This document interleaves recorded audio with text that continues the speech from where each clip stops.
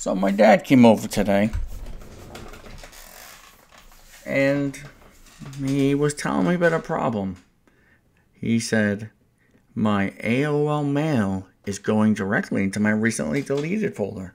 I said, hold up. Why, in God's name, are you still using AOL? And he reinstalled the AOL application. I said, Dad, have you ever heard of something called Chrome or Internet Explorer or any of these things that you can just go to the browser and type in AOL.com and you don't really need the application because it's bloatware and it's got a lot of slows your system down? I said, no. So the question is, where was his mail going? How is it getting there? And how do we stop it from happening? And that's what we'll show you here.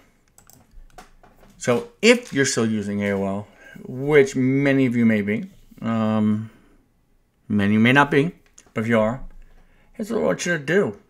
Now I'm using the browser, all right? Now I'm going to go ahead and go to settings over here on the right. I'm going to click on the settings icon. I'm going to go to more settings. It's now going to open up over here on the left a bar, and I want to go to filters.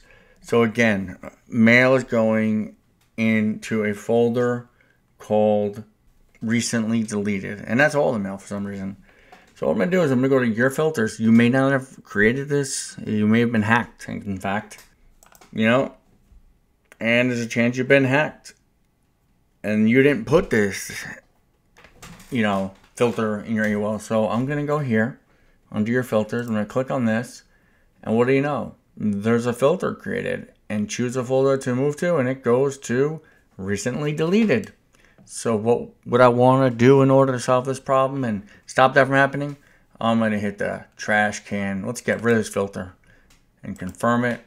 And bada bing, it should not happen again. You cured your problems. But if you really want to be safe, get rid of AOL. I don't care how many years you've been using it for, how comfortable you are.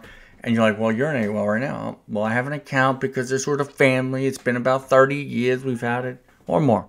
So I still have it, but I don't use it.